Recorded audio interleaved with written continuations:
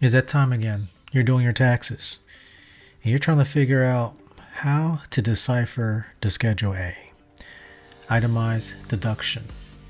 In this video, I'm going to do a quick run through of the Schedule A to try to demystify some of the line items and certain thresholds so that you can have more confidence as you fill out your Schedule A and understand why or why not you're opting for the standard deduction versus itemized deduction.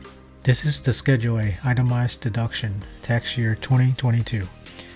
Top right, your social security number should pull over from the 1040. Medical and dental expenses. First, go into the IRS, look up the 2022 instruction for Schedule A. You can read on what qualifies as a medical and dental expenses and tally up the numbers, bring them over to the Schedule A line 1. Next, line 2. This is going to come from line 11 from your 1040. Once you fill out your 1040, it's going to populate your AGI line 11. For this example, I put $100,000. It's going to flow over into this line right here, line 2, $100,000. There is a floor of 7.5% of your AGI.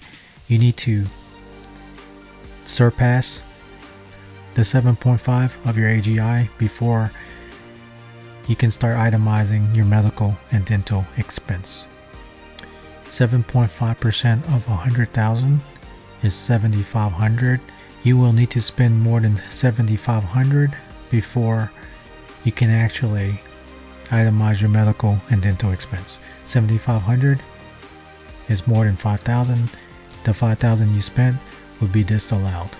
If you spent 8,000, 7,500 of it would be disallowed. 500 would be allowed, and it will flow to line 4. Taxes you paid. SALT, state and local taxes. For 5A, this would be your state income tax that's withheld or your general sales taxes. I use 5,000 for income tax in this example. State and local real estate tax, this would be your property tax on your home. I use 5,000 in this example. State and local personal property tax, this would be taxes on your vehicle. I use $300. You add them up, 5D totals 10,300. 5E, there is a ceiling, a cap of 10,000. 5,000 if married filing separately. You compare 5D versus the 10,000. Anything above 10,000 is disallowed. So 10.3 is more than 10,000. 10,000 flows over to line 7. Interest paid. Home mortgage interest in point. I use 10,000 in this example. This would be pulled from your 1098 mortgage statement. And if there's any points or any mortgage interest that was not reported, you will enter them in 8B and 8C. Be mindful of the mortgage interest.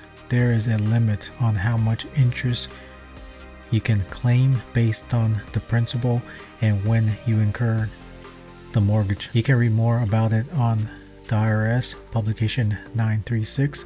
It will break out the details further.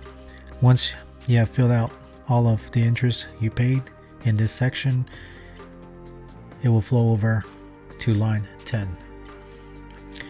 Gifts to charity. If you made any cash or check donation, that will go on line 11. If you made any non-cash donation, that will go on line 12. If you have any disallowed gifts from the prior year, that will roll over on line 13. Remember, if you donated over $500 of non-cash or check, you will need to fill out Form 8283. This is Form 8283, non-cash charitable contribution.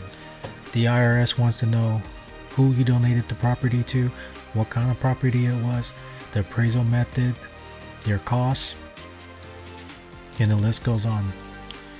If you have some time, take a look at this list. It's pretty extensive. So in our example, we donated $300 cash and $1,000 of non-cash, non-check properties, equaling $1,300. The total will go to line 14. The next section is casualty and theft losses. This section is going to be difficult to qualify for. If you want to read more information about it, you can do so on irs.gov. Other itemized deduction. Again, if you want to find out more information about this line item, you can read it on irs.gov. The final piece, total itemized deduction. You would add up the right column 4, 7, 10, 14, 15, 16, and the total would be line 17. And for whatever reason, if your itemized deduction is higher than your standard deduction and you want to opt for your standard deduction, there is a box here under 17 to the left of it to select. So next we will add up all of our itemized deductions and see what the total is. In this example, that total is $21,800. If you were to add up 500, 10,000, 10,000, 1,300, 21,800. That is our total itemized deduction. What we do is we will go here and we will compare it to our standard deduction. You see this line right here? 12. This is Form 1040. So let's say we're filing single. Our standard deduction would be $12,950. In this case, we will take our itemized deduction. $21,800 will go here because your itemized deduction is higher than your standard deduction. Let's say instead of being single, we are married, filing jointly. Our standard deduction will be $25,900. Then we go back to the 1040. We're going to opt for the $25,900, which is the standard deduction for married filing jointly. As to the itemized deduction of $21,800, $25,900 is more. So we would take the standard deduction under the filing status of married filing jointly. So how does this help you minimize taxes?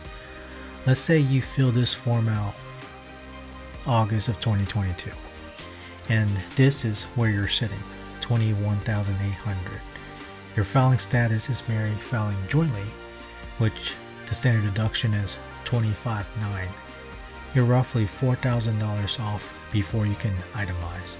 So what you can do is you can plan medical and dental expense from August through December of 2022 to try to capture more itemization in that area.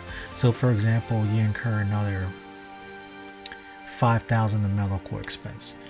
So now you're at 13. So technically this will go up 50, so to 5,500. So now you can itemize. So now every dollar in any of the categories that you incur, it becomes deductible.